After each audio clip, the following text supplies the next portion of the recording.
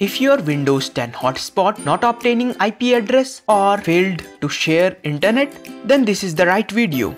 Hey guys, this is Ankit from the Guy's Computer, and today we will fix Windows 10 hotspot IP address and internet sharing. So let's get started. So guys, first of all we will go to the settings.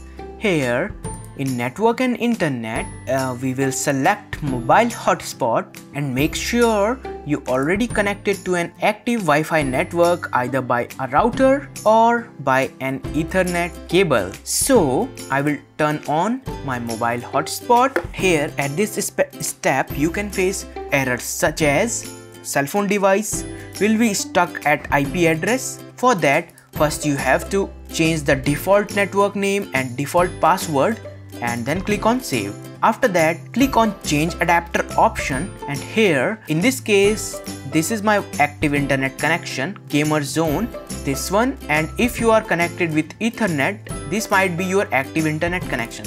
So I will right click on my active internet connection and click on properties. Here I will click on so here I have to select the network which is created by Windows.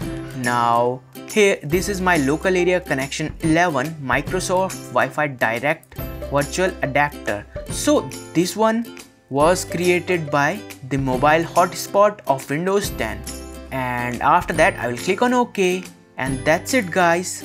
The device will be easily connected. Let me know if this trick worked for you or not. In this way, we can easily fix Windows 10 hotspot which is not obtaining IP address or giving you trouble in sharing internet. Thanks for watching and goodbye.